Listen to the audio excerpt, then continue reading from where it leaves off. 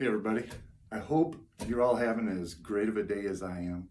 And I want to talk to you all today about raising baby orphaned wildlife. It happens from time to time that the mother gets killed or she's not able to take care of the young. And then we hear the babies screaming and we take it upon ourselves to do something about it. Make sure you're doing the right thing. Most states, it is illegal for an everyday citizen to possess wildlife.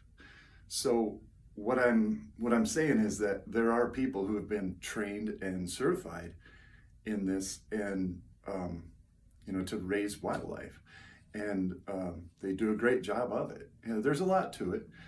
You can really put a baby animal through the ringer and into a horrific death if you don't know what you're doing.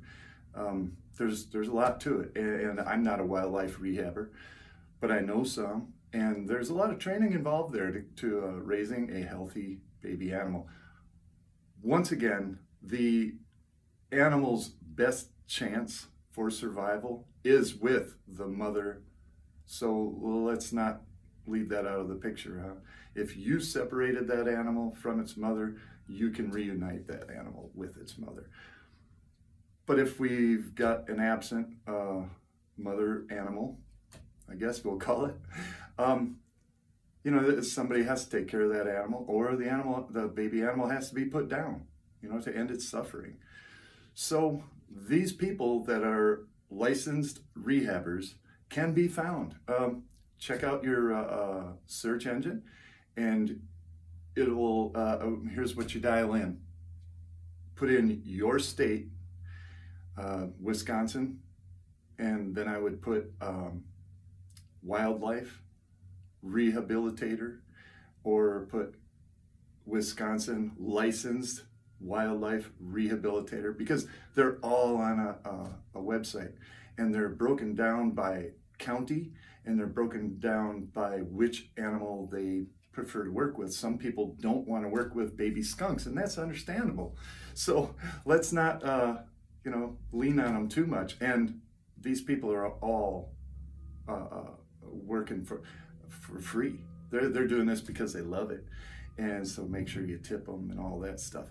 Anyway, that is how you find them. And you just call them, and you can hold an animal for up to 48 hours in Wisconsin. But you need to be making steps towards getting that animal to the right place, either back to its mom or to a rehabilitator, a wildlife rehabilitator.